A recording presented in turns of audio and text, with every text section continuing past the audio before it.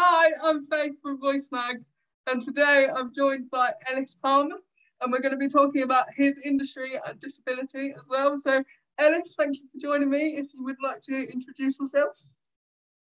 Good morning, Faith. Hello, I'm Ellis Palmer. I'm a journalist at BBC World Service and BBC News, and I live with cerebral palsy, meaning I've got bad hand-eye coordination, and I use a wheelchair or hand cycle as my main way of kind of getting around. Great. So, I guess first question then, what does your kind of day-to-day job entail? My day-to-day job is international news. My day-to-day job is getting people around the world on the biggest breaking global stories to come on the radio and tell us what's going on. It can be providing colour, it can be analysis, it can be holding people to account. But my day-to-day job is getting people from Africa, from Asia, from North America, from Europe, to come on and tell us about what's going on in the world to an audience of around 15 million people.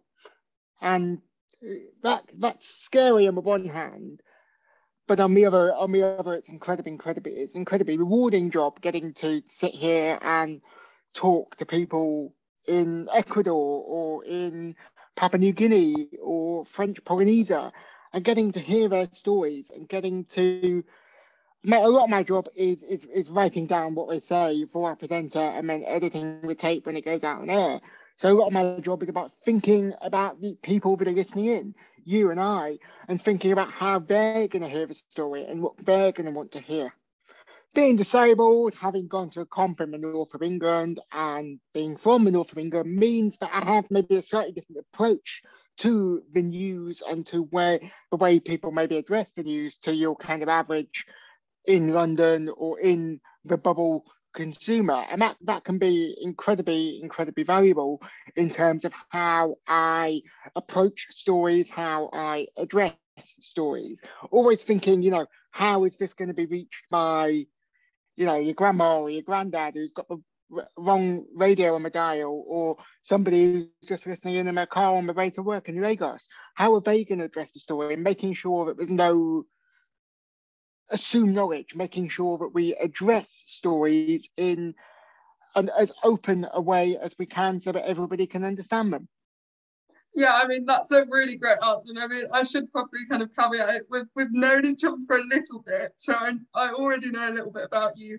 But that sounds great, and it's kind of really interesting, and I'm really interested in it because obviously I didn't start in journalism that long ago. But what made you want to get into the industry? If I'm being honest with you, journalism was actually my kind of first choice of career path. My first choice of career path was politics and public policy, and that's what I always wanted to do during my undergraduate. Then towards the end of my undergraduate degree at Birmingham, and then I went to Barcelona for a year. Absolutely loved it. Would highly recommend studying abroad if you can get the opportunity to do that, or living abroad even, because it opens you up to different cultural approaches and different ways of doing things. So when I was in Barcelona, I was inspired by so many great academics and people like that I decided I'd like to go to a master's and I'd like to go to a PhD. My downside was I probably picked the wrong master's degree.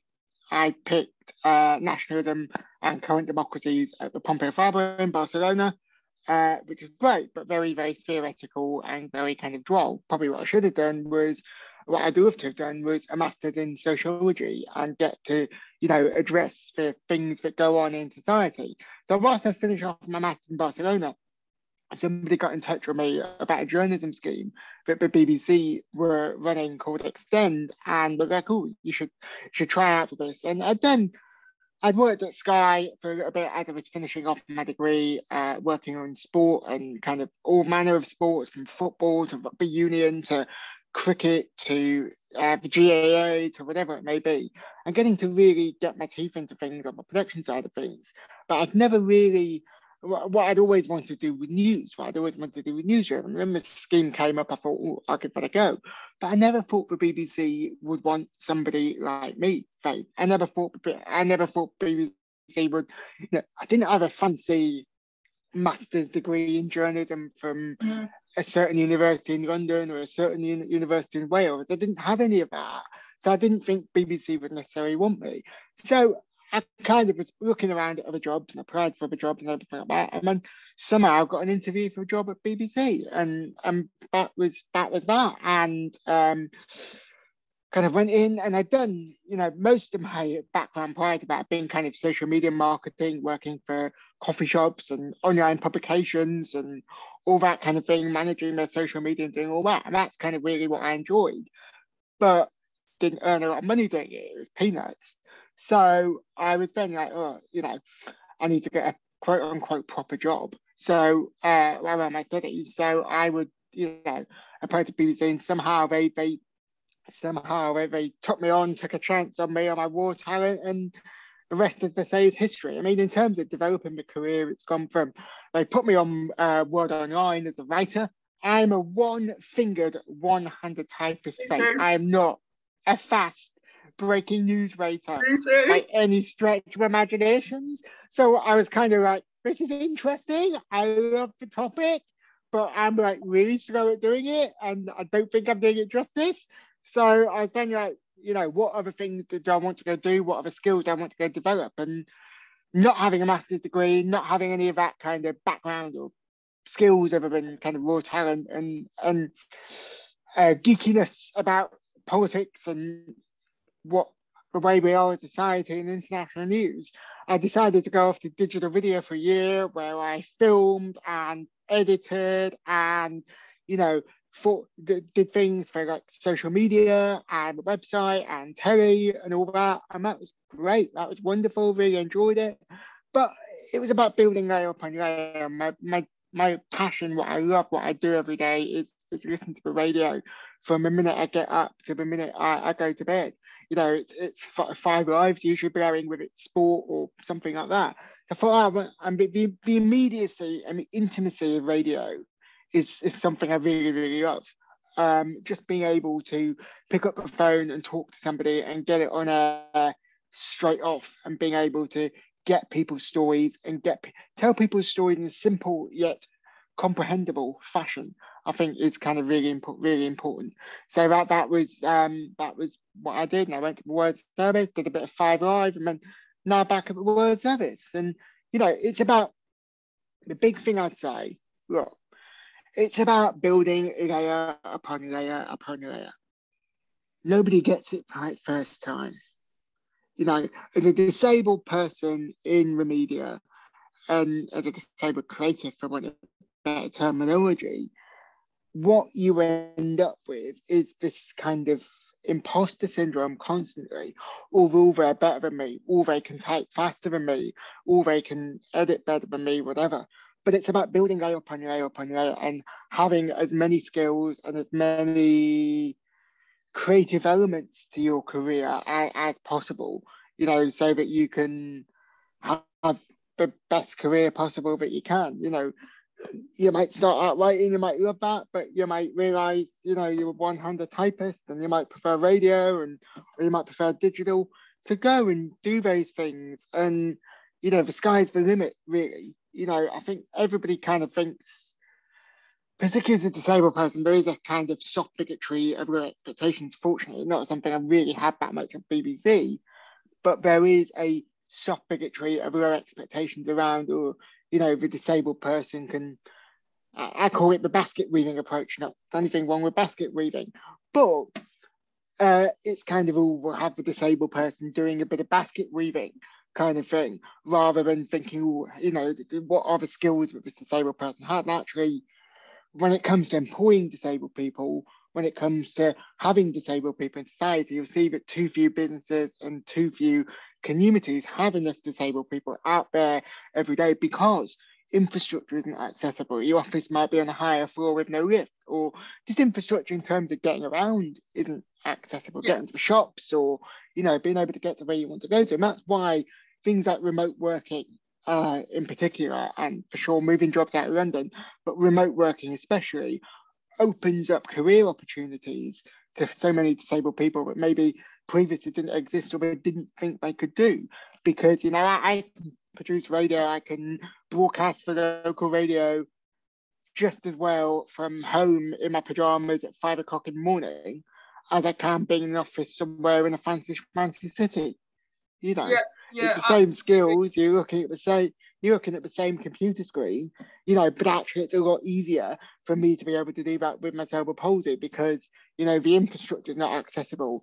I can't drive because of how expensive, you know, learning to drive would be. Yeah. So the best option for me to do with this kind of thing is to, you know, work from home and work remotely. And it does open up so many more opportunities to people maybe otherwise wouldn't exist. Yeah, I mean it's exactly the same for me. Like this is at Voice, this is kind of the first job I've had where it's been like completely work from home, and I've really kind of been able to explore what I wanted to do as a career. But I guess kind of what I would ask you is for people, because I used to be like it when I was slightly younger, but for people that are too scared to ask about reasonable adjustments at work, what kind of advice would you give them for asking for that as a disabled? You know, in life, you spend half your life as a disabled person, as a wheelchair user, I know for sure, battling for reasonable adjustments, be it simply being able to get up the curb to get to the bus stop, or get on the bus and get the pram moved out of the way, or, you know, to be able to get into the coffee shop in town.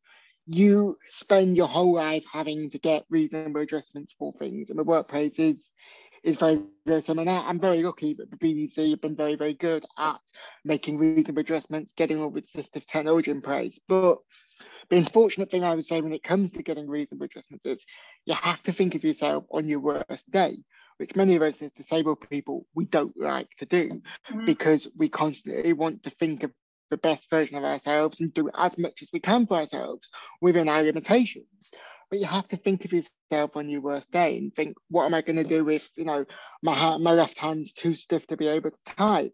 How am I going to do this? How am I going to do that? What happens if, like the other week, I had a really bad cough and I could hardly talk, you know, without coughing? What are the adjustments that I need in place to be able to do the job the best I can do? And how can I do that? You know, that might be carers, that might be assistive technology, that might be taxi to and from work, whatever it might be. But always think in terms of your worst day and apply the same fight, apply the same, yeah, always apply the same fight that you do to having to get a ramp to get into a coffee shop, or, you know, having to get a space at a gig because, you know, there's loads of people crowded around the space where you should be. You know, apply that zeal to the workplace, if you like, and think, you know, I need to be able to do this. Therefore, you know, this is what I need to have in place to be able to do what I want to do. Yeah, I think that's kind of like a really great point because I think sometimes we look at kind of non-disabled people and we'll be like, oh, but they don't need that, so I should be able to do that without that. And actually, it's okay to ask for help for you to be able to do your job properly. But kind of, what would you say to kind of young disabled people that are kind of watching this now and they're like, oh my God, that's like a really cool idea and I really want to do that. Where would you kind of tell them to start? You know what? I was 15, 16, 17 in 2009, 2010, and smartphones didn't really exist yet Yeah. back then. The internet was a thing. I spent hours and hours reading Wikipedia biographies of, you know, famous historical people and learning historical tidbits and everything like that. So there's so many more avenues for people now, be it setting up your own podcast that you can record on your phone or do Zoom interviews with people, because so many people will take time out to talk to you, to chat with you via Twitter DM or whatever format you prefer. People will take time out to talk to you. So try that and think about how you can, you know, so maybe set up your own podcast or set up your own blog, or, you know, set up a social media Twitter account. And these are all things that you can do to get yourself known and kind of get yourself a platform, really. But also try out experimenting as many things as you can do. So I'll give you an example here.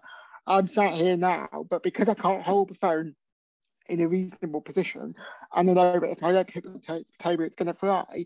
It's balanced against my laptop, so you Yeah, know I do that too. that's yeah. That's That's from painful experience of, right, I've got to balance the screen against my laptop because otherwise it's going to fall over. Because I've learned, balance it against a pile of books alongside it, always falls over. So, you learn as you go on. Don't be afraid to take a chance on something. Don't be afraid to do something different. As a disabled person, unfortunately, you are going to fail more often than not. You are going to have bad days. You are going to have days when your hands don't work, or you just can't be motivated, or you've got 10,000 other things going on, or you can't get your laptop to balance, or your body's too wobbly that you can't go and film that day. Don't be afraid of those things. They are going to happen. Work around them and work through them. Work kind of, okay, Wednesday might be a bad day, but let's see how Thursday's going to be. And try and be as flexible with your own schedule. Try and be, if you've got school, or you've got work, or you've got college, or whatever it might be, then understand that. Many people do criticize spoon theory, but I think one of the applications of spoon theory is that you do only have a certain amount of spoons to get to do what you want to go and do. So if you only have a certain amount of spoons and you've got to use those spoons to do the shopping, or do the cooking, or have a shower, or use the toilet, they're all valid things. There might be another day when you've got more spoons and more energy to kind of do the media things that you want to go do. So I would say set up a blog, or set up a social media account, or set up an Instagram account, or whatever. Record voice notes on your phone and record a little, mini podcast to yourself, or something. That's one of the ways I started out before I started the BBC, was recording podcasts on my laptop and on my phone and that kind of thing. Or, set up Zoom calls and host, live feed Zoom calls on YouTube or something like that. Or even better, if there's a local gig going on in your area, email the local journalists at your local newspaper and see if they might want somebody to cover that gig. And then you might go to the gig, and you might get the ticket to the gig, and you might get, your PA's ticket to the gig paid for, and you can go and do the gig and everything like that. But also, coming back to that point about PAs, people will love to do things with you. One of my biggest problems, if I'm being candid, is that sometimes I haven't accepted that I need help to do things. And I think I can back it on and do things myself constantly, but I think I can get the train to 5 different places in one day, or but I can go to a football match followed by a gig without anybody there to back me up. Sometimes you need somebody to back me up. It's not got to be a formal PA or care or somebody like that, but you might have a mate who's interested in football, or interested in music, or interested in food or coffee, or whatever it might be. Invite them along. And if you've not got the money to pay them to be a PA or whatever every day, buy them a cup of coffee. I'm sure they'll love that experience of being able to tag along with you and go to that gig, or go to that concert, or whatever it might be. And a lot of my friends, when I was a teenager and they used to go to gigs, they'd always come in with the gigs because I'd get them a ticket half price, because I do that too. they'd pay me the half the money to get into the gig. And people will love that. Yes, sure. And a learned tip, I tell you that one. But no, it's like, I went to a football match a while back with a mate of mine, and the simple thing of having my mate to be able to go and help me out when I needed things, or help me on and off the train, or help me to negotiate the public transport that day, saved so much time and meant I was able to do so much more than if I was just doing it myself. Yeah, I think it's so important for people to remember that it's okay if you need somebody else there. Because I think, especially with things like public transport, even if you were going to work or whatever, public transport is supposed to be easy to access, but unfortunately it just isn't in this country, particularly if you're a wheelchair user. So I think it's really important to note that actually don't be too hard on yourself if you need somebody else to help you. Go, you go. Sorry, Faith.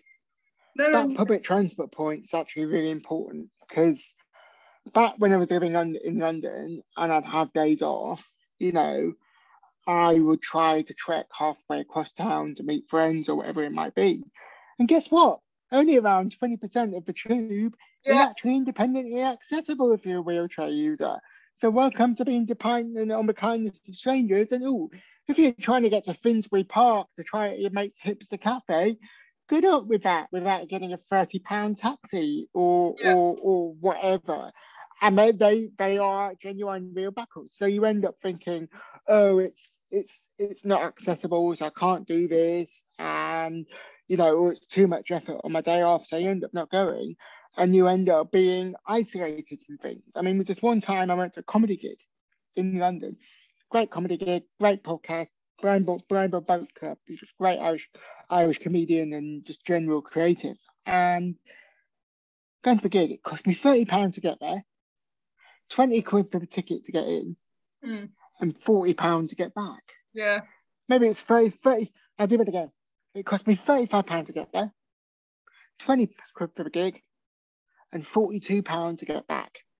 So all in all, whereas an undisabled person would have been able to hop on the tube and pay a £5 or whatever, I found myself paying £70-odd extra for a night out, but an undisabled person not got that barrier. So sometimes it is more difficult and it is more problematic to go and do things and be social, but also don't be afraid of that. We live in the great era of Zoom. We live in the great era of all this technology. So don't be afraid about using the technology to catch up with friends. Have a Zoom call with them, or, some best chats I ever made. So like 2-hour-long phone calls, where we're both sat in our bedroom just having a gas, or, walking around the park or whatever, Don't be afraid of, doing those things and having those little reasonable adjustments, and they are reasonable adjustments in terms of your social life, because sometimes you're not going to be able to get to that uber cool cafe or that uber cool gig venue, and don't be hard on yourself for that. It's society that's the problem, not you.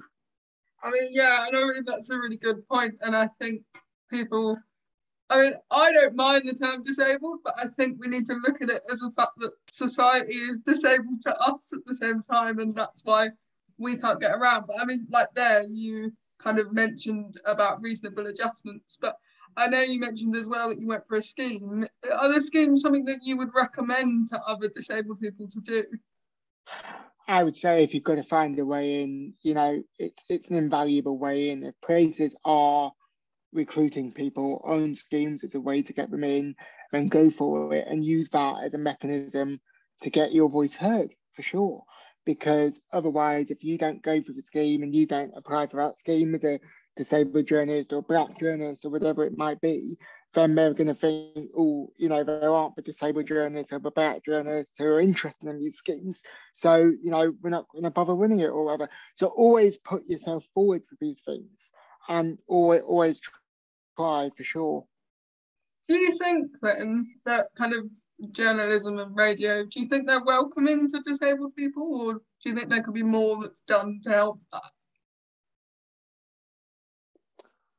I think in an industry that's always office-based, traditionally office-based, an industry that can be quite energetic and quite frantic and everything like that, I think there are always challenges in terms of making things accessible. But I will say the BBC were excellent for me in terms of helping me, get all the adjustments that I needed in place, and, be it the taxi into the office or because public transport was so inaccessible, or, a laptop, or drag and dictate, so I'm able to dictate my notes rather than type. All those things, always little reasonable adjustments, are actually really, really invaluable. And sometimes if you go in on a scheme and you go in on those things, then that can be a surefire way to get the reasonable adjustments that you need to get. And, your colleagues are going to be, some colleagues might be awkward about, why is he shouting his article into a laptop? I know I had that for sure when I first started at BBC. But actually, that's just my way of doing it. It might take me 5 minutes longer to write out a brief or whatever, but that's maybe 5 minutes more thinking time I've got kind of on writing the brief. It might take me about a little bit longer to edit a tape, but it's still going to get done at the end of the day. And just people have got to realize that, and I've got to realize that kind of, how do I say this? That people are going to realize that sometimes challenges are there, that people are going to struggle, but actually, that things can be made accessible and things should be made accessible in a good corporate practice, like exists at the BBC, like exists at ITV, like exists at Channel 4, like exists at Sky. Like exists at Capital, whatever it's called now, or Reach. You are going to get the proper kind of infrastructure in place to allow you to be able to do the best job you can do. Yeah, and I mean, for me, primarily as a journalist, I talk to my computer for it to type to me because I only have the one hand. I mean, I found that invaluable for getting work done a lot quicker and a lot more efficiently. But is there any kind of advice that you'd give to maybe like hiring managers that are aware that they should really be looking at hiring more disabled people and utilising their skills, but don't really know where to start in terms of reasonable adjustments and things like that? I don't think it's about journalism. I think it's about society as a whole, and it's about the way society sees disabled people. And, of course, society is going to have black holes about disability because, let's face it, most non-disabled people don't know a disabled person, or don't know a disabled person that they consider to be disabled. Many people know disabled people in their lives, maybe Parkinson's, maybe a stroke or whatever, but they never stop and take account of the barriers that these people face. So actually, people think about, I don't know, their grandmother. I mean, I've got 3 grandparents, 2 have got dementia, one's lost his sight, and they are all disabled. But because they're old and, one thing and another, we don't think about how we can adjust society to them. So think about if you're a hiring manager, you're somebody like that, think about the people that you know in your community or whatever, and think about how you maybe who are disabled, who might have impairments or whatever. Think about how you can make think about how you can make your job adapted to them. And sure, there will be a way to adapt that job to that person. I mean, I grew up in Spain. The local bin men. I'll do that again. I spent a bit of time growing up in Spain, in the south of Spain, and in the village where I was, there was one of the bin men had Down syndrome because somebody had thought outside the box and thought about how we can make this job for Pedro, or whatever his name was, how we can adapt this job to that particular person. So people can do that, and there are so many jobs that disabled people can do. Heck, we should have disabled baristas, disabled delivery drivers, disabled bus drivers, disabled whatever it might be. We can have these jobs so that they are done by disabled people. It just requires a little bit of thinking outside the box. Absolutely. And I mean, is there anything that you kind of wish you knew about your industry before going into it as a disabled person? Sometimes you've got to stop trying to please everybody. You can't, work 365 days a year and have a social life and be in Manchester to watch Man City and do everything. So sometimes some things have got to go by the wayside. And sometimes the biggest problem when you're starting out in an industry, my dad calls it there's breaking news and Ellis isn't in the office situation, which is kind of, you've got particular news, you've got to remember that you can't be in the office all the time. It's inhumanely impossible to be in the office all the time. And sometimes you have to just accept that, you're not going to be the one that gets to break that story, report on that story all the time. And that is difficult. But one thing I wish I'd known is to take more rest time, actually. And you have to be responsible for that, not necessarily your company, but you yourself have to be responsible for taking as many breaks or taking a day off here or a day off there so you can make it work for you. Mm-hmm. Yeah, no, absolutely. And I think, I'm conscious of your time, so I'm going to wrap it up here. But I think a nice way to end it is, what's the one piece of advice you'd give to anyone that wanted to do your job? if you can't see it, you can't be it, right? I'm gonna go deep into the Faith Martin archives here, and I'm gonna draw up that video you did for Coronation Street on Gary and Izzy and Yeah. their relationship in Corrie, and you being a teenager or however old you were, and seeing that on telly. If you can't see a disabled person on telly or in the media, or if you can't hear them on the radio, right, then you know, you're not going to think it's a career that's open to you. So try and put that in your own life. Try and think about, you know, put yourself up for everything as much as possible, but also remember that you are only human, and that, you know, sometimes you do have to take the reasonable adjustments wherever you need them, but try and just push as hard as you can and keep up the good work.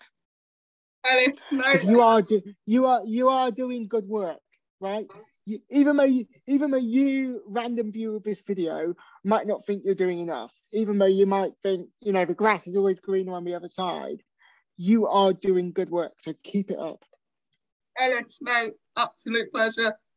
Thank you so much. I think it's going to be so helpful to so many people. So to everyone that watches it, I hope you really enjoy it and you found this useful, and I'll see you next time on Voice Mag.